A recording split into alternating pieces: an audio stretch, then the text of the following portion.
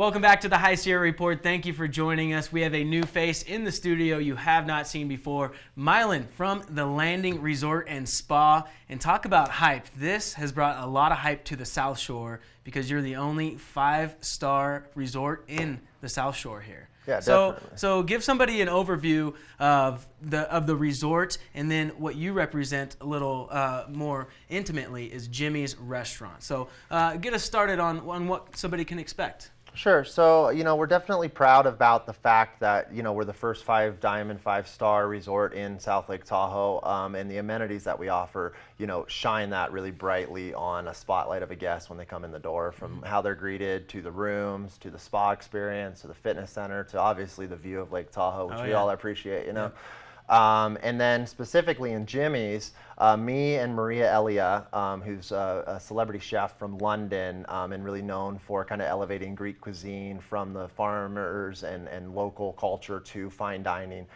coupled with my experience in California cuisine and farm-to-table eating and all the things and philosophies that go along with that, has kind of created a real nice mesh between the two food styles, and leads us to present this Greek California wood rotisserie menu that is unique to Tahoe, but really unique to most cities in America. Right, okay. You touched on your experience. Give us a little background at how you got started and how you acquired this role at the Landing. Sure. So I went to culinary school at Western Culinary Institute in Portland, Oregon. And upon graduation from there, I went down to George's at the Cove in La Jolla and worked with Trey Fauché there and got an amazing experience. It was my first real kind of chef running a restaurant job.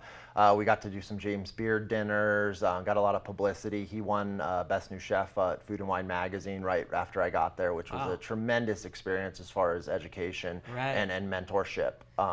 And then from there, I went and took over an executive chef job at Crow Canyon Country Club, which is in San Ramon. And then at the tail end of that job experience, I started a restaurant consulting company, which I owned for 5 years, and then sold off to a financial firm out of Chicago. And during that time, developed freestanding, high-end restaurants across the country, and also did existing property renovations and stuff like that, like you'd see on one of the TV shows. Yeah, we were joking during the break about Restaurant Impossible, stuff like that. And you sort of come in, give them that tough love and that advice that they don't always want to hear.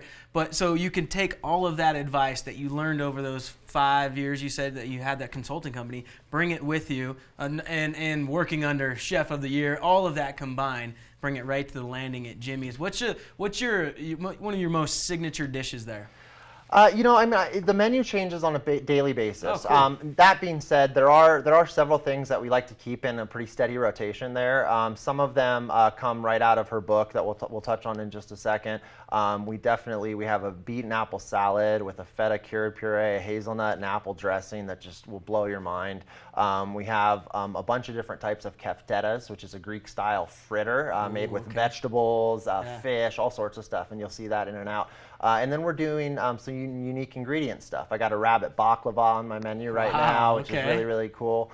I also have some octopus tentacles on there, which the guest experience has just been blown away with. They're like, I've never had octopus cooked this way. I thought it was tough. And we're allowing some people to kind of rediscover some of the things that maybe they can't get up in Tahoe or are new to them again with the flavor profiles. Some very eclectic dishes there. You touched on the book, Smashing Plates. We're going to come back right after this break, talk about this and how they locally source a lot of their food here off of the Lake Tahoe watershed. We'll be back after the break.